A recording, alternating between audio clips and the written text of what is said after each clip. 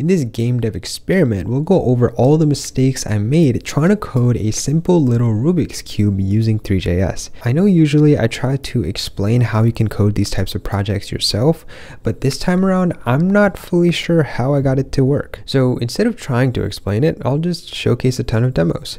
And if you want to check it out yourself, you could just head over to GitHub, which I linked down in the description box below. Cool, let's get started. So the first mistake I made was not rotating the faces of these cubes. So if I click a cube, this is going to be sort of the anchor point that I use to run my commands. So if I press W, it's going to go up. If I press S, it's going to go back.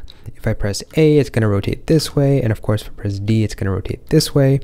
And, I can press Q to rotate the face this way, and E to rotate this way. So basically, you guys can see here that no matter what happens, this cube is always going to be correct. Let me just do a quick little demo with all of them just because it looks kind of cool.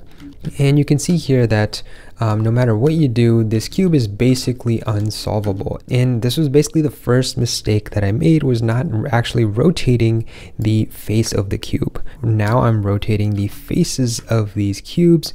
So what we want to do is basically combine these two efforts.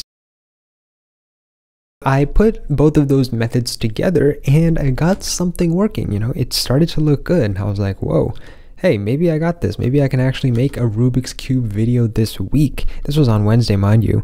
And then this happened. Okay, that is really weird, right? What is going on? I was actually about to give up on making a video this week because I was like, there's no way I can figure this out. I was watching 3 Blue 1 Brown Khan Academy linear algebra videos because this must be some matrix multiplication thing. I spent all of Wednesday debugging this issue and I could not figure it out. And of course, I had to get a good night's sleep on Wednesday night, wake up in the morning today, Thursday, and yeah, I found the one line bug that was causing this. I was rotating on the wrong axis. I was rotating every single one of these on their own individual cubed axis, but what I had to do was rotate them on the world axis, and that way they don't do this weird thing that they're doing.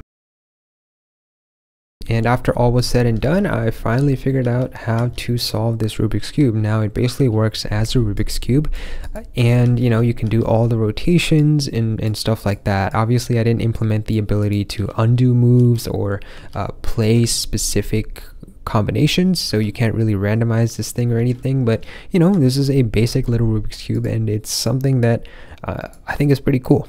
You can sort of rotate it however you want, and it does all the rotations as you would expect. So yeah, that's going to be it for today. I'll leave you guys off with another Rubik's Cube animation. Be sure to leave a like on this video and consider subscribing for more suboptimal content just like this. Thanks for watching, and I'll catch you guys next time.